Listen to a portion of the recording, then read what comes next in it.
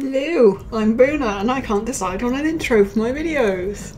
So I'm talking again about rejecting stuff, and this video title is a complete oxymoron. But it's funny, so we're gonna stick with it.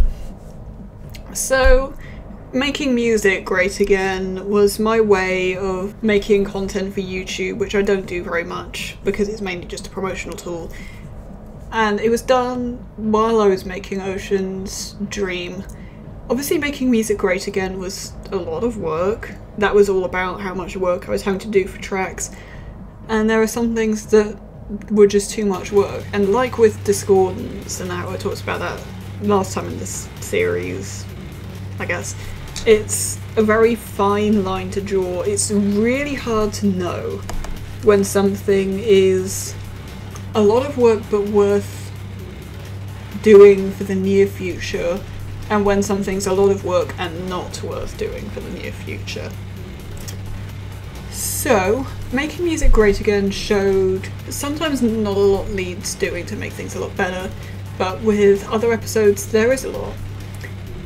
So, let me just explain. So, the first one I'm going to talk about I am calling Zone.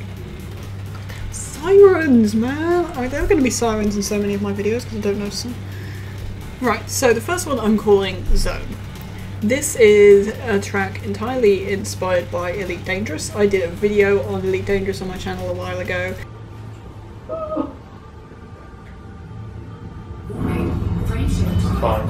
I've talked about gaming on my channel before as well. Yeah, so I love this track.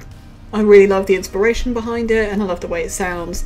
And it kind of would have fit, to be honest. But it was too discordant, which I've talked about before, obviously. And the structure was wrong, and I'm just not really sure how to start fixing that one either. I've done little bits, but nothing massive. But that's because it would take days. And it will happen eventually. It's another one like Peace where you will hear that, but just not yet. And yeah, the other one is one I'm calling Limit. Again, this one was like really cool ideas, cool inspiration, bit of a tribute to waveforms again. Do you think I'm a bit obsessed with tributing waveforms? But there were really cool ideas, and there was even more that needed doing for that one. So what's going to happen as a result of this is that I am going to work on these tracks at some point, but not now. So you're probably going to get more making music great again in the future. That's the big takeaway in terms of YouTube content. But the reason why, the main reason why I haven't worked on this is because, you know, some of the tracks in Making Music Great Again did take days, and I did it anyway. The main reason was because I was coming to the end of, at least for now, Making Music Great Again, and I already knew that I had more than enough material for an album. At that point I had the like 26 track long list, and that just didn't help, honestly. Especially with something like Zone and something like Limit, where I was really doubtful it was gonna fit. It really just didn't help knowing that I had so much material already done and ready that was guaranteed to fit. It just took my motivation off. And, you know, sometimes you have to know when to stop.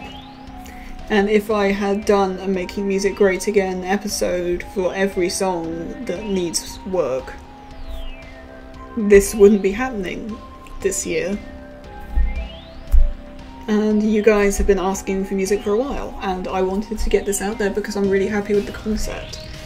I've learnt my lesson since the blink of an eye in terms of track list. It was just too much. Ocean's Dream is on the way. It's coming sooner than you think by this point. We've got another single coming in Destroyer, which is coming next week. Exciting. Very exciting. Destroyer is such a cool track. I'm really excited for that. It's got such a good beat.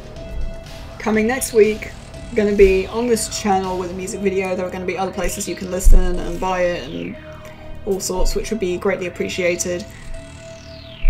So, yeah, that's really exciting. See you soon. I need to